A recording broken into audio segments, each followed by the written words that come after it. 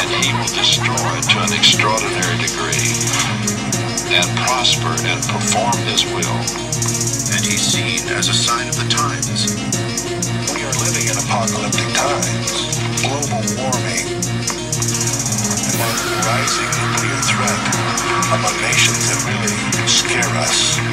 The whole Middle East quagmire and jihad and all these kinds of things.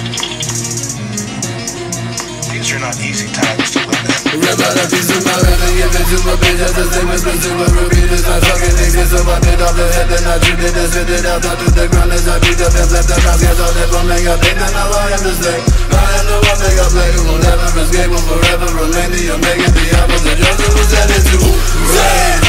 Flames on blade, making change. Jesus Christ never raised from the petty rots away.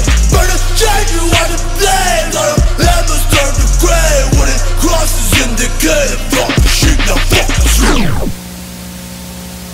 Thanks, Tom. Police are requesting that if you see this little 8-year-old boy, you immediately kill him and burn his body. That's all for now. Murder with the motherfucking Mac, gonna text you back, leave them bodies where they lay. Let their mothers cry and pray.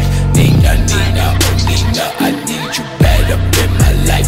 Them heathens ain't scheming, they breathing the dead or something like demons. Rock, smash 40 ups on the car cars. Punches pop out 5 bars. Sipping hydro, got a back off. In the cut, dripping out a cigar. It's that dope head, drug, fame, of me, lonely. Shut the fuck up, y'all annoy me. Many prophecy believers feel the end game has already begun. The focus that the world has now on the rise of the Antichrist and the return of Christ, I believe the board is set and the pieces are about to move.